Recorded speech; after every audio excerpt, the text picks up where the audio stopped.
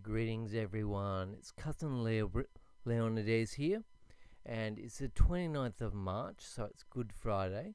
And we're going to read today an Easter verse. So we've got John 13:36. Let's have a look at that. And I'll read with my Erasmian pronunciation.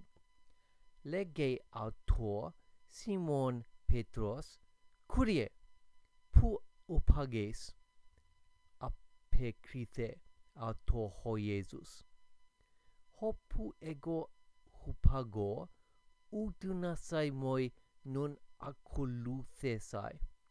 Husteron de akolutheses moi. Okay, let's go straight from there. So let's have a look. So we have lege. Now we've seen that before in the verses we looked at. So we got he says. Now we can say this is a narrative, so we can also say he said. That's okay. Now let's have a look at who is saying that. So we read auto, that's not a nominative, so we're going to keep on reading. So we've got the next word, Simon. Okay, that's related to our name Simon. Okay, it's the same name. Simon Petros. Okay, called Peter. Okay, called the rock. Okay, Simon Peter said to him, okay, great.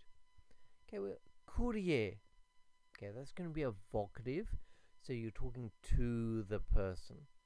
So, in quite a number of churches, a common chant is Kyrie eleison, Lord have mercy. We can have that, but we're not saying that here, or he's not saying that here. So we got pou, that's where, that's a question word. We've got next to the hupages, you can see a little thing which looks like a semicolon. That's the punctuation which is most often used for a question mark.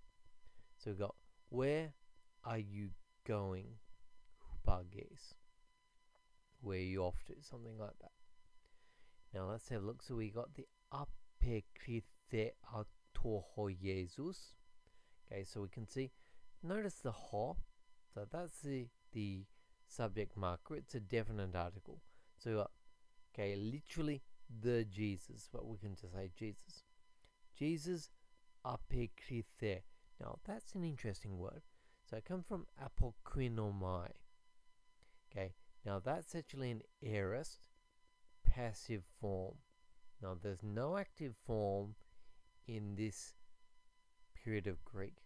There's an active form probably, let's see if I can remember that, in say Homer, maybe the Iliad or the Odyssey, but there's none which exists from a later time. So we got Jesus answered. Notice we got the apo, so apo from, okay, we got the word ape. Now the air is the symbol, the sign that this is going to be a past tense. We got the krithe, so it's going to be aorist past tense. So normally that will be aorist passive, but there's no active form. Okay, so Jesus answered him, gave an answer to him. To him. So the auto is going to be dative case. Now we got hopu. Not really that hard. If we look at the 1, 2, 3, 4, 5, 6 word, then we got pu as a question. This is no longer a question. So we got, this is an indirect question. Where I am going. So we had the hupages before. Now we're simply changing the form to hupagor. So if it's or ending, I am doing it. So where I am going.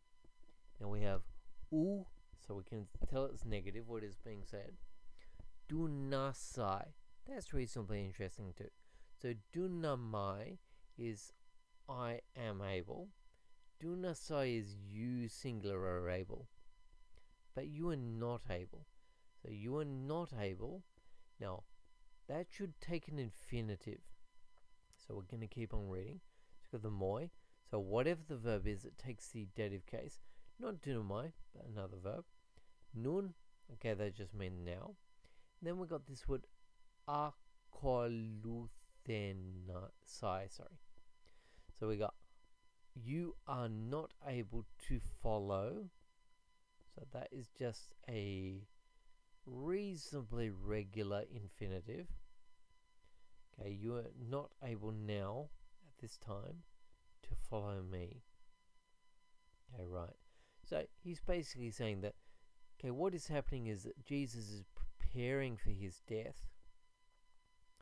And when Simon Peter, okay, for only good intentions, is basically saying, I'm ready to follow you to the end, then Jesus is basically saying, no, you're really not ready. You're not ready at all. So we'll deal with the next part. So we got husteron de akolutheses moi. So again the moi. So something to do with to me. So that is a dative case. The nominative would be ego, like the word ego. Ego. So we got akolutheses. Now you'll note that that word is, okay, a different form of the verb that we've already had of akoluthesai.